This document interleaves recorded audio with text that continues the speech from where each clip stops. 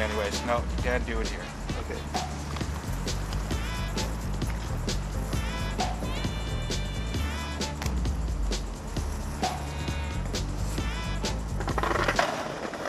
What lies at the heart of television storytelling in particular is the same kind of ability to build sequences that movie directors use. It's not going to make sense, the story is not going to make sense to viewers unless it unfolds with a visual narrative. Movie directors call it coverage. In television, we call it sequencing. She also finds A television sequence is a series of connected images, pictures that show a variety of views of an unfolding action in an order that makes sense to the viewer. It is satisfying to talk to other people. Go ahead. As television viewers, we tend to take sequences for granted. As shooters, we have to make sure to bring back pictures from the field that can be edited together in a way that audiences can clearly follow the action. Got it. Will you just get out of frame again, please? I didn't have a clean frame. Thank you. And now, yeah.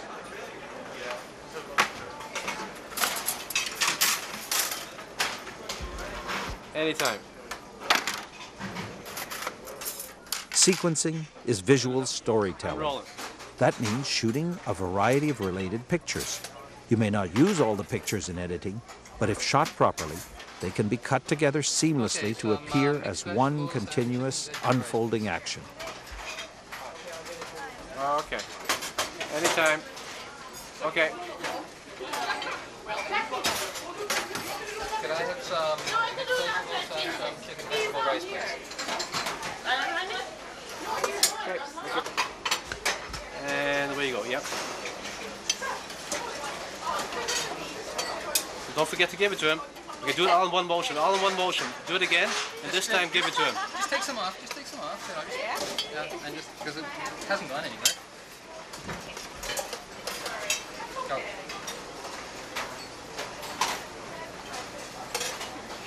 Thank you. Okay. Now, just repeat what you did. Just pretend that you're doing it. Okay. You can do it with empty. Okay. There you go. Thank you. You're welcome. Okay, Bruce. Now you pretend you're receiving it again. Okay. And then exit that way. Okay, Bruce. Okay. Anytime. There you go. Thank you.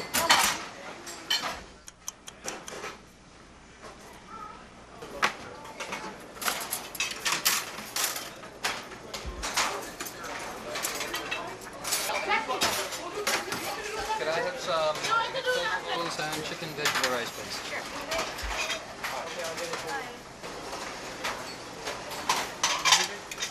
There you go. Thank you. Here are some things to think about when you're shooting for visual storytelling. Get an establishing shot. This sets the scene and lets viewers know where they are. No matter how small the action is that you're shooting, have participants repeat that action several times so that you can shoot it from a variety of angles and with different shot sizes. Whenever possible, include entrances and exits in your shots.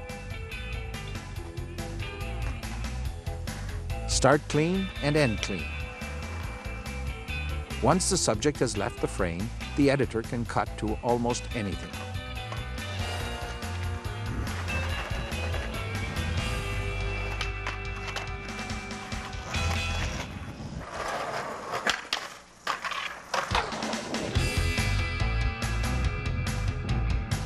Screen direction. Make sure the direction people are moving and looking is consistent from shot to shot within a sequence.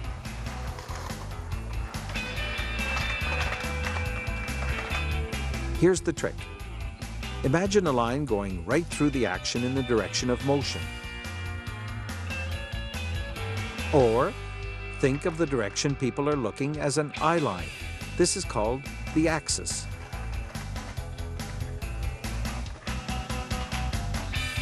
Be sure to stay on one side of the axis to shoot for different shot sizes. Now the screen direction of your shots will match.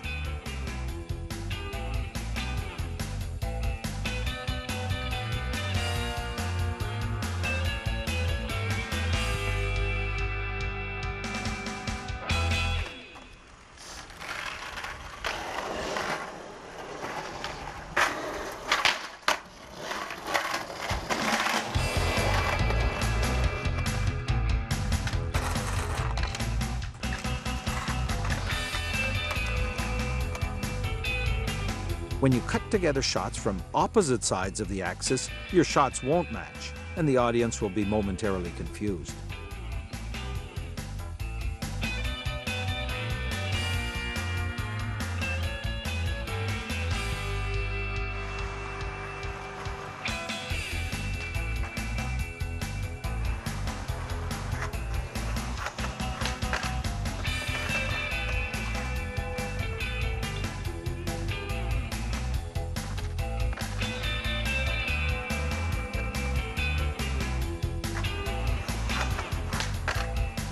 If you do have to cross the axis, you can really help out the editor by getting some neutral shots, shots taken from in front or directly behind the action.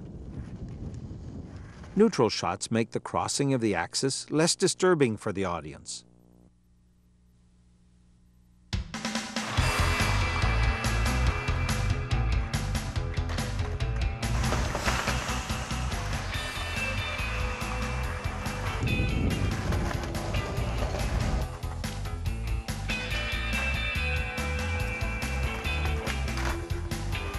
Don't forget close-ups and cutaways. Cutaways are shots away from the main action. Get close-ups of faces, people watching, something that has been established in an earlier shot as part of the action. Cutaways are great for time management. When watching a cutaway, the audience doesn't see how far the action is advancing. So if a sequence needs to be shortened, the editor can cut back to the action when it's almost over.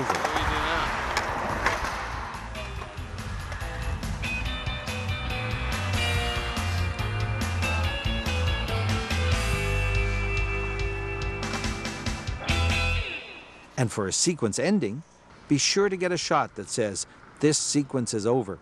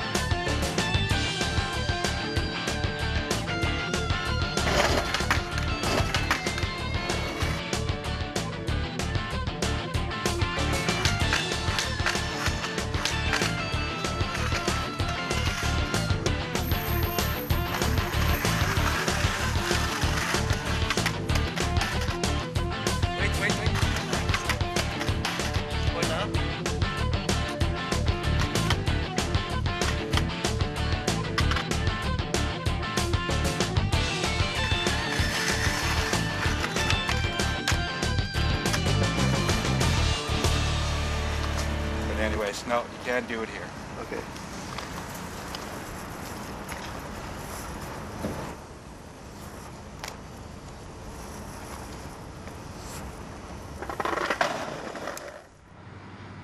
Looks good. Okay, so we'll get some shots of the building now. When shooting for visual storytelling, the objective is to shoot sequences in a way that audiences can clearly follow the action. Ready? Okay, we're rolling. Okay.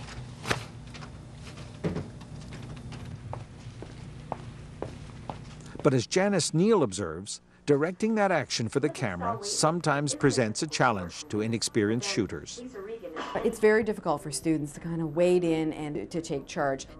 The students are very timid of kind of taking the situation and saying, you know, after doing an interview, for instance, saying, you know, you were great. When we talked on the phone, we talked about this and this and this. I don't think that came across today. Can we talk about that again? And redoing an interview, for instance. Or when you're trying to, you know, set up a sequence of a person's walking into a room, walking over to their desk, picking up the phone, and they're very conscious of the camera being there. It's difficult for the student to say, you know, can we try that again? You know, I know you want to look your best on camera. And they find it, and they do find it very, very difficult to kind of take control and direct the person. I hit the camera and it knocked. So can I just get you to do that again? Okay. That was perfect. That's exactly what we want. For their profile of weightlifter and trainer Lisa Regan, Karen and Melanie put together some good sequences when they were able to control and direct the action. Once inside the Ottawa Athletic Club, Lisa's carefully structured coaching and training sessions unfolded the way actuality does, with a rhythm of its own. There was little opportunity for the crew to intervene and direct events for the camera. Can you hear it good? Yeah. What's the sound levels like? Just make sure you hear it.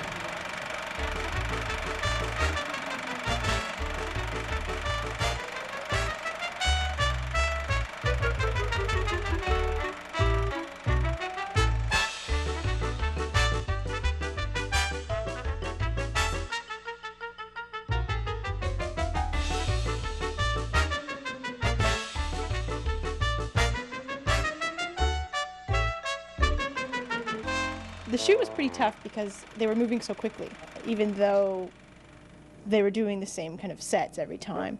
You'd want to get a different angle to have a fresh idea or fresh perspective, but they went so fast that I was like, oh my goodness, and we had no light set up, so it was pretty dark, and so I'm worried about this, and the sun's going down, and there's a lot of stuff to think about. When you first arrive on location, don't start shooting right away. Just watch for a while. Check out how the action unfolds.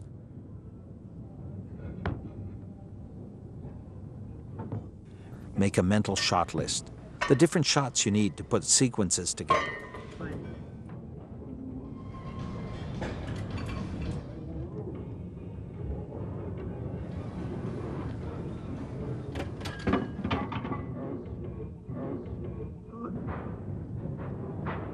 You're editing in your head now. Try to get a sense of how the participants move, how an action begins, and how it completes. When you've observed the action, you can anticipate it. You'll know where to place the camera to capture different shot sizes, entrances, and exits.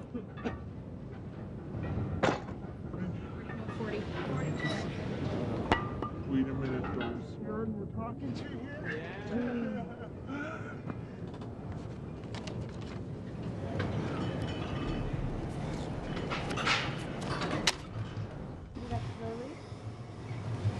Be sure to hold your shots long enough. Keep shooting until you've captured a completed action. When the adrenaline gets pumping under hectic shooting conditions, you can sometimes find yourself back in the edit suite with shots no longer than 4 or 5 seconds. Hold your shots at least 10 seconds.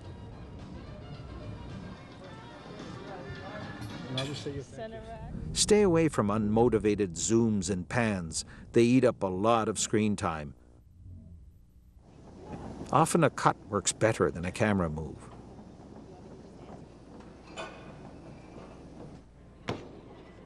And if you don't hold your shots at the beginning and at the end of a camera move, your editing could look like this.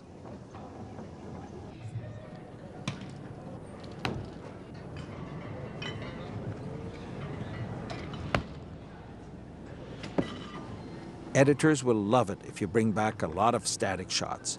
Pictures without camera movement shot from a tripod.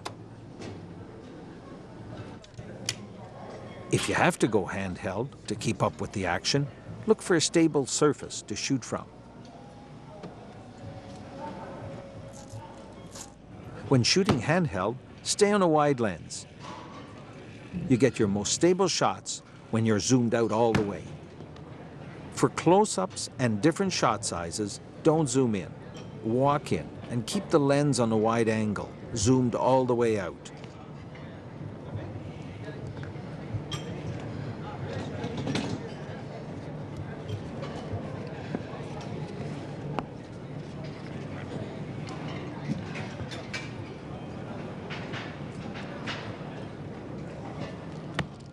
If you try to shoot handheld on a long lens, zoomed in, all you get is wobbly scope.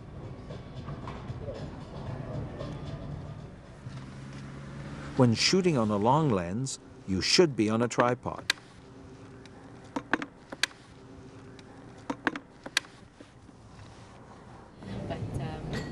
just think if you try something, you might as well give it your all. Don't forget about audio. Before you begin to shoot a new activity, check your sound levels.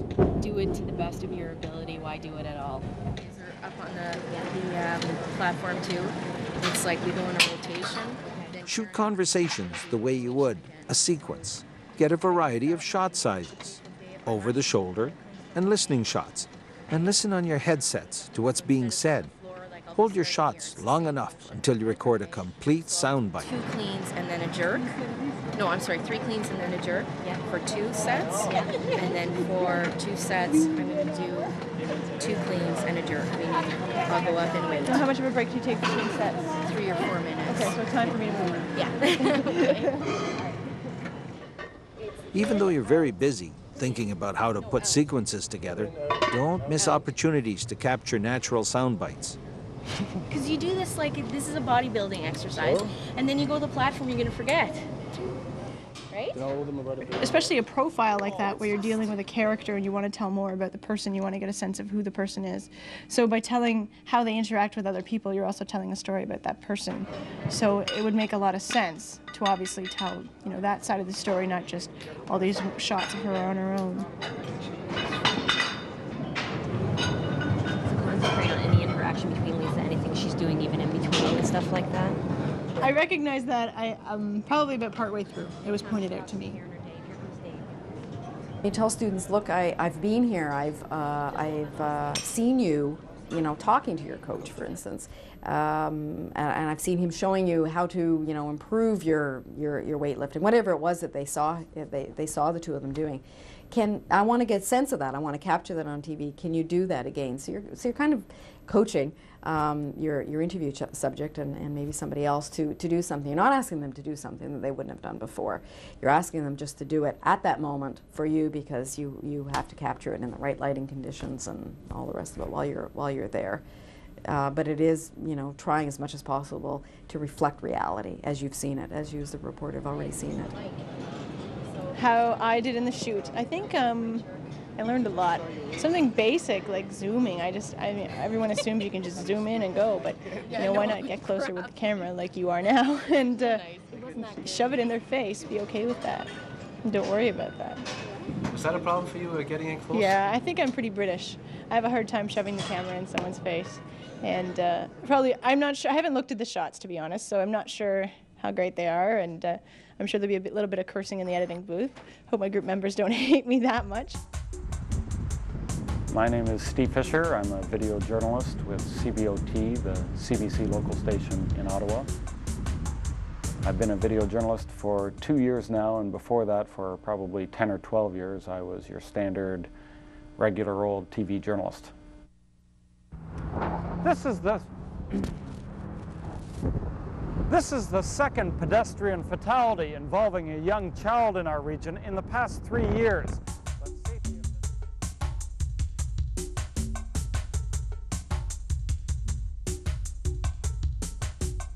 You go into it with an idea that I'm going to shoot this little sequence, this fairly standard little sequence, and then something happens. They meet somebody on the street, or something comes up in the middle of it, and that makes for your best sequence. I'm going to put a wireless microphone on you, and then we'll do a little walkthrough.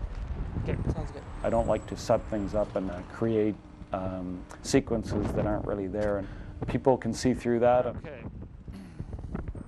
I usually, you know, chat up quite a bit with the person, what kind of visuals we might get and what they're up to. I try as much as I can not to set things up. Sticking their hand out. Okay. And let's do that for real. The process isn't entirely real in that you get them to stop and back up and do it again.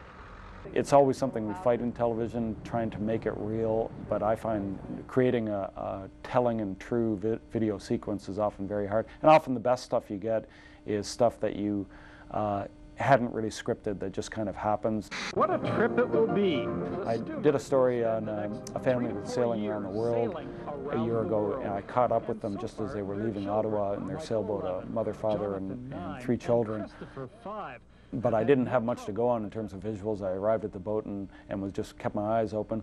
And at one point, 3 people passing by saw their boat, were down at that dock having a picnic or something, and walked up and started talking to them, and I just started filming that. And for me, that was one of the most interesting parts of the whole story. The Stummers and their boat have attracted a lot of questions along the way. Your actuality, in that case, ended up providing you with some important journalism. Their courage. Is it something you would want to do? Yes, of course, but it's not in my project now, but maybe later or never, I don't know. In TV, you do set up and you get a lot of stuff that you kind of manufacture, your interviews, and a lot of your sequences are, you know, at least partially manufactured. But if you keep your eyes open and if you spend enough time with people, a lot of it is just patience. You know, if you hang out and if you film long enough, you're going to get much better stuff than anything you could have thought of.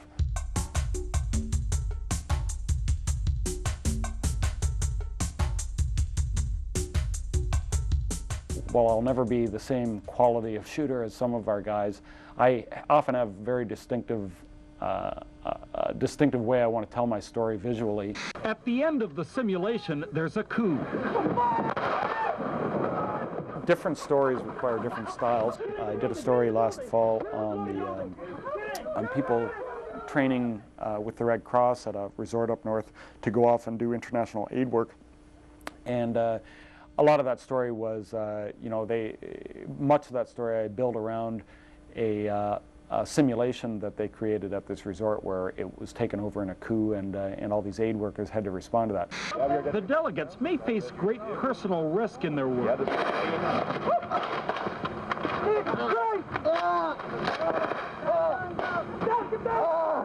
How they respond in situations like this could determine not only their own survival, but the survival of many others. Get up!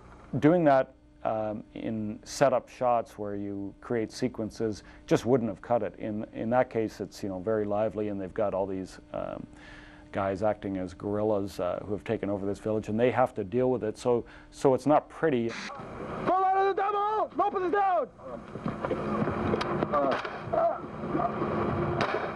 Here, they must decide if they will help a wounded soldier who wants to keep his... But you wanted to give people the whole thing so that they don't feel you're editing what they're viewing at all. Listen, we are a humanitarian organization. We cannot take weapons in the car. It works well to cut from a wide shot to a tight shot, but sometimes it's best to just leave in a wild zoom, and it depends on the kind of story. I've done other stories. My sailing family, which I've covered several times, that I end up doing much more in sequences and specific shots. They will certainly have lots to write about. Diane has been commissioned to chronicle their adventure in the Ottawa Citizen. In that situation, you know, I said, well, let's, you know, I'll catch you doing your next writing. She sits down in the boat, and I film that and do it all on locked off camera, on tight shots, extreme tight of her writing. You know, she's looking out over the ocean, and those are all cut together. But that worked best in that situation because she's, you know, it's that kind of a sequence. But Diane's journals, which form the basis for a weekly article in the Ottawa Citizen, betray some doubts about the trip. Recently, she wrote that it's been more work than fun. No, I wouldn't say we're having second doubts or that it's ever seriously crossed our mind that this is not going to be fun. It's been more a little bit of frustration that it has been as much work as it has been so far because it's been cold for one thing. Most of the time I vary my style. I just go with my gut instinct. Sometimes it's, you know, I use a tripod throughout a whole story. I never take it off a tripod. Other times it's never off my shoulder. It depends on the story and just your gut instincts of which works best.